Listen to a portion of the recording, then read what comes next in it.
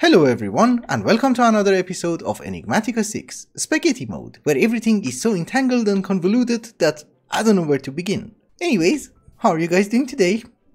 How's life? We're going on a trip.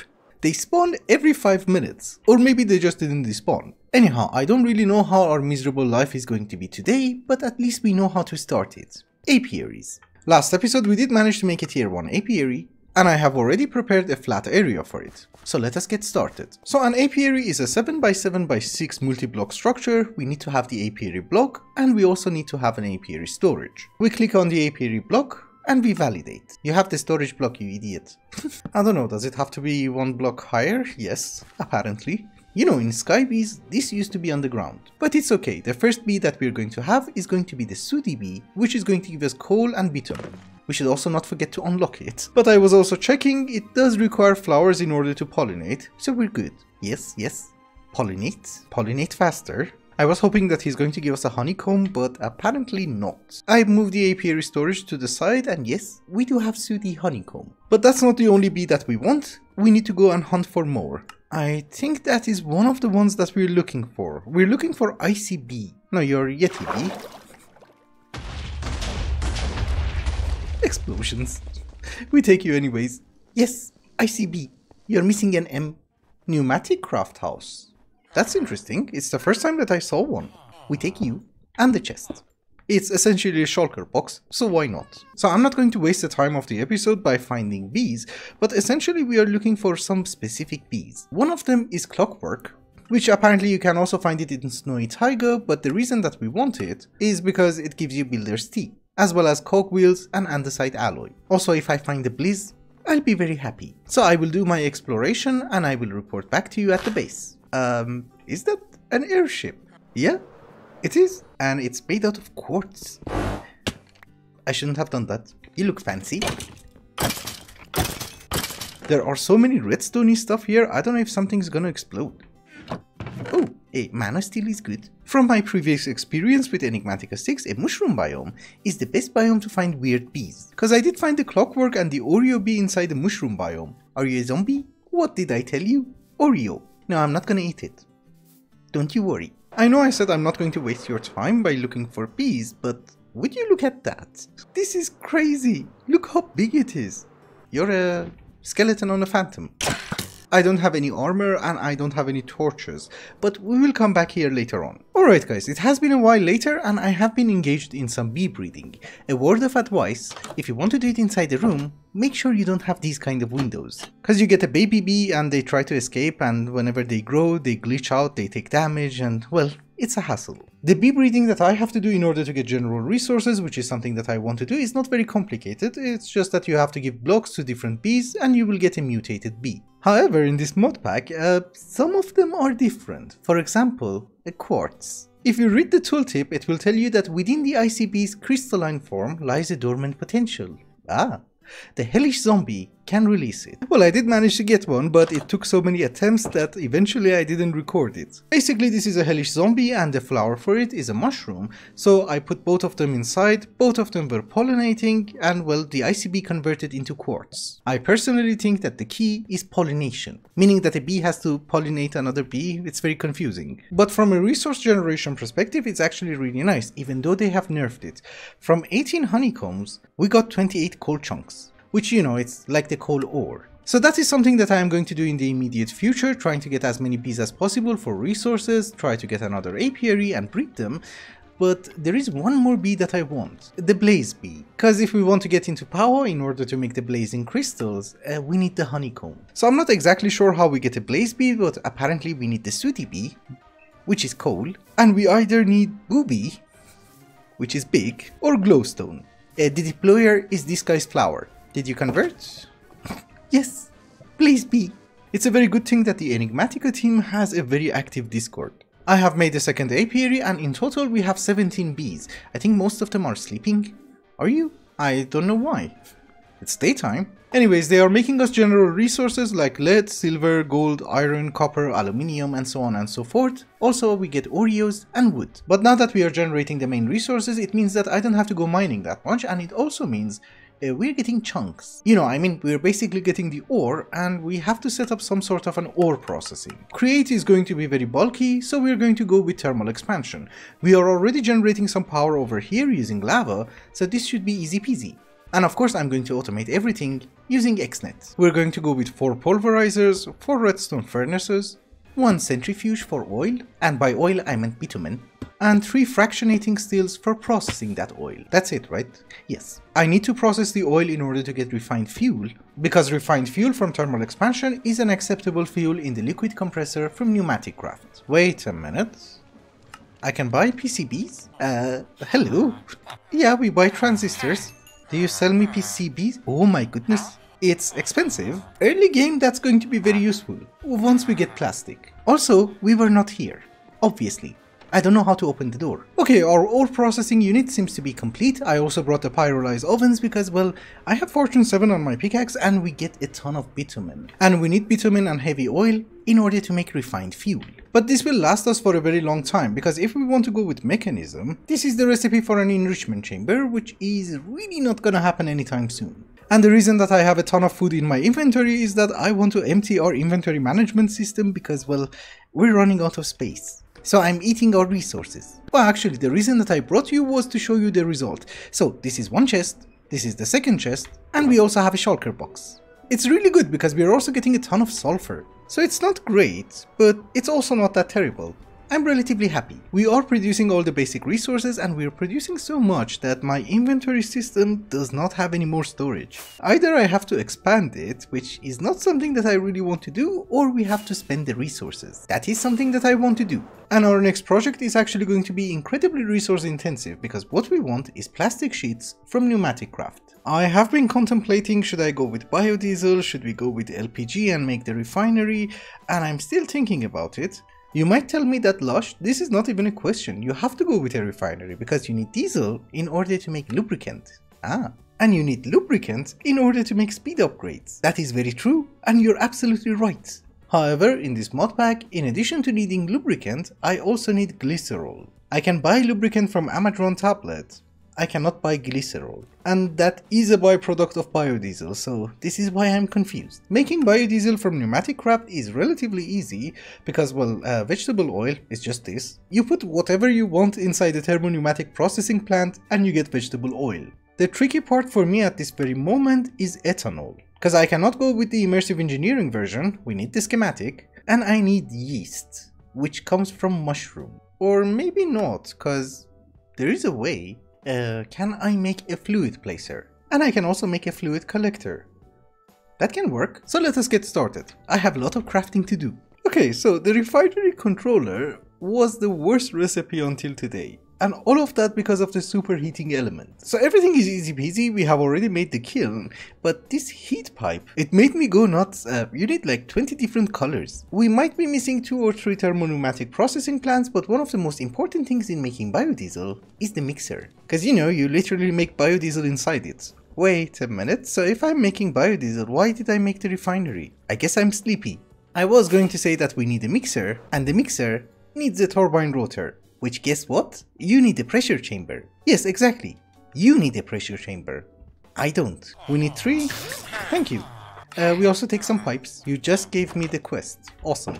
I'm still confused. Why did I make that stupid refinery? I mean, we had to make it anyways, but definitely not today. Okay, so I have been trying to understand how the process actually works, and yes, we can make yeast and it's relatively easy. The only problem is the temperature has to be between 30 and 60 degrees Celsius, which is really not something easy that you can keep with a vortex tube because that will go to like 500 degrees. I tried various methods and it seems that if you put a campfire and cover some of the sides of the thermoneumatic processing plant so that the heat does not dissipate, we can keep it stable. Because of the temperature requirement and also the fact that we need mushrooms in order to make yeast, I was planning to make a pool of water and spread the yeast using sugar. The problem is that it's not very consistent. And I do not have a very easy method of detecting whenever the water is converted into yeast or not. Cause I don't think if we convert you into a fluid collector, you will have a filter. Yeah, you don't. But the temperature requirement, we have to observe it in order to make ethanol anyways, so maybe we just use thermopneumatic processing plants. And we don't make a pool. And considering the fact that we have XNet over here and we are producing refined fuel over here, maybe we set up our plastic factory here? I don't know, let me try to make something and I'll be right back. Yes, finally we have biodiesel. I have a thermopneumatic processing plant which is taking water and mushroom and is making us yeast. Yeast goes inside another thermopneumatic processing plant, we mix it with sugar and we will get ethanol. And these guys are the ones which have to be heated by a campfire so that the temperature does not reach 60 degrees. I have another thermopneumatic processing plant which is just converting seeds. Well, I'm using wheat seeds at this very moment, but essentially any seed, and it's making vegetable oil. Ethanol and vegetable oil go inside a mixer and we get glycerol and biodiesel. You might think that we are done, and no, we need to take that biodiesel, put it inside another thermopneumatic processing plant, give it some air pressure, and I think you need heat. Yeah, and by heat I actually meant something more than a campfire. So, vortex tube, you also need air pressure, and ladies and gentlemen, plastic. Do you need a heat sink? Maybe not. It's not even fully automated yet, but I will work on it. We also need a mechanism to turn these guys off, so that they don't waste fuel. But I think we can just take out the plastic and put it down. Yes, plastic sheets. This is so nice. Let us get 4. Thank you, thank you. And if we purchase a PCB from you, thank you. Can I make advanced PCB? No. What was the rest? Oh, redstone. And with the redstone, we get 4 advanced PCBs. You have no idea how much time this saves. Because otherwise, I had to go this route, and this is not really good. For the moment, I don't need that many PCBs, so this system is actually going to work, but later on we need to automate it using the assembly line. Also, I have checked, it seems we cannot cool down plastic on its own. So what we have to do is that we need to convert it into a bucket, put it inside a chest, and use a heat frame on the chest. Temperature is not very good. It's fine. What if I use a heat sink? Oh, it's good. So basically what I have to do is to put the molten plastic inside the bucket, put the bucket inside the chest, and then take the bucket out and rinse and repeat. It is finally done and I'm relatively happy with this. We should be able to cover everything because nothing exceeds this block. I can just put trapdoors and you will not see a thing. Just to clarify, it's not fully automatic yet because I haven't decided what kind of mushrooms we are going to use, how are we going to get sugar, or what kind of vegetable I'm going to juice. So for the moment we are going to give the ingredients manually, but essentially it's automatic. If we give you charcoal, we get plastic. Each time we're going to get 1 bucket, that bucket goes inside this chest. It will get cooled down into plastic, the empty bucket goes back inside the fluid encapsulator and gets filled again. Also, I do have a comparator over here so that whenever this guy gets full, which now that I see the buckets, it's not a very good idea, I wanted to be able to turn these guys off. You know, so that we don't waste fuel. Well, I can reduce the number of buckets and extend the redstone line. That's something that I will do. Do not be worried. The important thing is, we're getting plastic. I am actually super excited about plastic because with plastic, we can make a solar panel. Yes, I do understand that the solar panels from power are essentially garbage, especially the tier 1, but for some reason they buffed this. It generates 880 RF per tick. Dynamos that I have, each one of them makes 40, so this is amazing, and it's not that expensive anymore. And now that we have plastic, we can easily make capacitors. I have been claiming some of the rewards, and for some reason this one was not counting. Oh, you have a dependency. Air compressor. Ah, you need a pressure gauge. Okay, so are we good? Yes, you still didn't count. Ah yes, cause I need to have LPG. I also wanted to dedicate the rest of the episode in making the schematics, which we talked about last episode, the medium machinery schematics, but I think we should get into power. Cause you know, these guys are incredibly resource intensive, and if we have more power, well, we can make the resources faster. I think the first item that we have to start making is the energizing ore. We also need some ceramics, and it's not a very complicated recipe, we just need marl, which has to be cooked, so I don't know, you get half a stack, you get the other half. I should really empty these guys. I don't have space. Black ceramic, we get the slabs, and we just need this recipe once, crystal glass. Crystal glass comes from ghostly glass, nature's aura. A bottle and a cork. What is a cork? I have never played with this mod. I'm so confused. So we just right click. Oh, that was easy. Then let me get the ingredients and I'll be right back. Also, one more thing that I wanted to mention is that in order to make this glass, we need something from quark, which is called corundum. When I go mining, I try to mark everything of interest. I did manage to find 2 caves. I wanted to show you it's white. Actually, let's take all the pearls, and I'm assuming some food. You know, I'm actually one of the most dangerous creatures in this world because I kill myself more than any other mob. You see, I'm almost dead again. And I'm out of berries. Oh, I have this. Can I pearl? Yes, very good. I wanted to show you it's white. If I have not messed up the recipe, this should work. Only one way to find out. Will you make it? That's fast. Energizing orb. Although I think based on the quest, yeah, we needed to make the paste. Which is not that bad. I need a few blaze cakes, but that's it. Your recipe has not been changed, right? Yes. I'm not going to automate the production of blaze cake at this very moment, we're going to make a few of them manually. But later on when we get to the chromatic compound, well, we kind of have to do that. That's probably more than enough. So we're going to have a depot, 1 block gap, the spout, some mechanical pipes, and I believe if we put the tank, we should be able to extract it. Yes, perfect. Not the dirt, do the cake. Yes, perfect. I was making more cake bases. Are they ready? Yeah, 24. So how the hell do we make you? It's just sand, silicon, and tar. Out of everything that we should have, I'm missing sand. So let us try if it works. Here is tar, here is sand, and here is silicon. And here is your cake.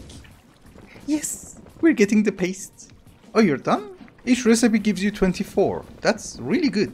I think for the moment we have a decent number. Okay, now we need to make the capacitor and we come to our temporary setup, which has been here for the past 5 episodes, so maybe we should start making it more permanent. So if I drop plastic, will you work? Yes? Oh, but you get stuck. Okay, I am very confused. Why don't you work? I really don't get it.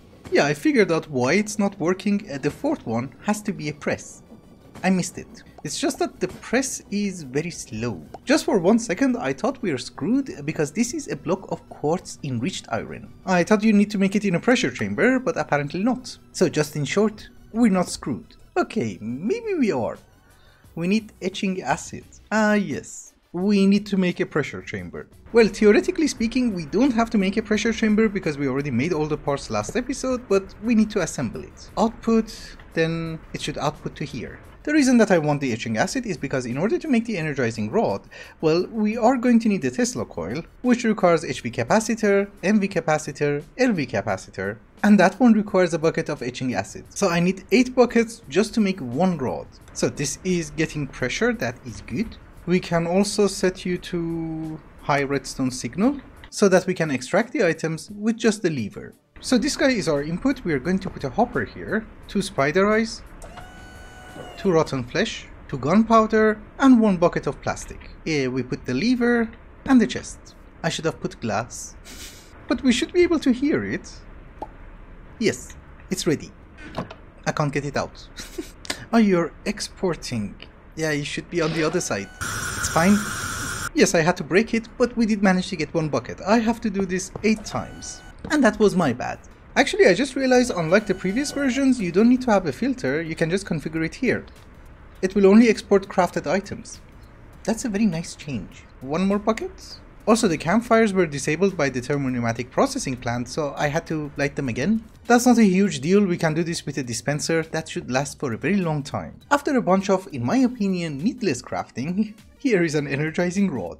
That was expensive, and it's not even a quest. Oh, there is a quest for it, because in order to make the casing itself, you actually need to have the energizing orb because you need energized steel. And do you remember last episode I said we have to go to Undergarden in order to find this guy, the frost steel? That's why. This is actually a very important step for us. Wait a minute. Why don't you work? Oh, it's electrum. It's not gold. I was going to say that this is a very huge moment for us because we will have access to nice power and I would be able to have a decent machine room, not like this. So we need some of these horizontal rods, some vertical rods, and do not be worried about these guys, these are just ceramics. But with all of those, here is our casing. Very nice, we get 2 more. And now I should be able to make the solar panel. We just need 12 of you. Oh, this is a special glass? Okay. Yeah, it's the same kind of glass, it's just panes. There you go. Oh, they don't stack. Do you actually make 800 RF per tick? It's 1000. Wow. Some of you might argue that a reactor would have been a much better option, and yes, maybe this is something that we can make, but the good thing about solar panels is that they're mobile, meaning that if I don't need it here, I can just move it over there, or wherever I want. But with that, ladies and gentlemen, I think it's also a good time to wrap up the episode. Thank you so much for watching, and I hope you enjoyed it. Till the next one, bye bye!